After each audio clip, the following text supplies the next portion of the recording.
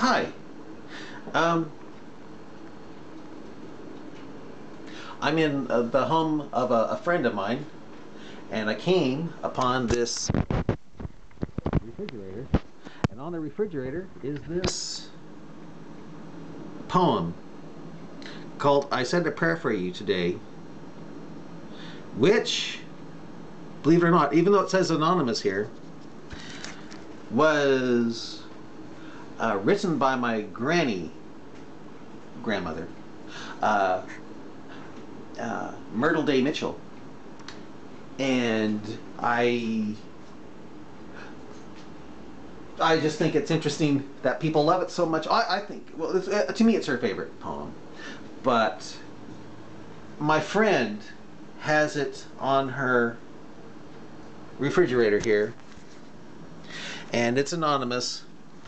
Of course, the guy that's getting credit for it now is a guy named Zamboni, famous for creating the ice skating ring cleaner. But, you know something? Oh, I want to show you my granny reading the poem here. Here she is. I put it on LiveLeak a long time ago. Good. Back in 2009. Yeah. Oh shoot! I've got a. It froze. But here's if you want to go to LiveLeak, you'll go to it, and it says here, I said a prayer for you today. Yes. And I found it by going. I typed in Myrtle Day Mitchell. I said a prayer for you today, and it took me right to LiveLink, and there it was, and I was able to play her reading her poem back in 1984. Oh, more or less. And that's it.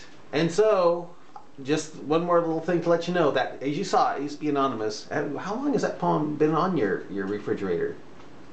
Years, huh? Well, probably. Well, it's probably more than one. Well, yeah. If it's been there a long time, I can tell. You can tell Well, the poem. yes. But it's not Zamboni, that anonymous person.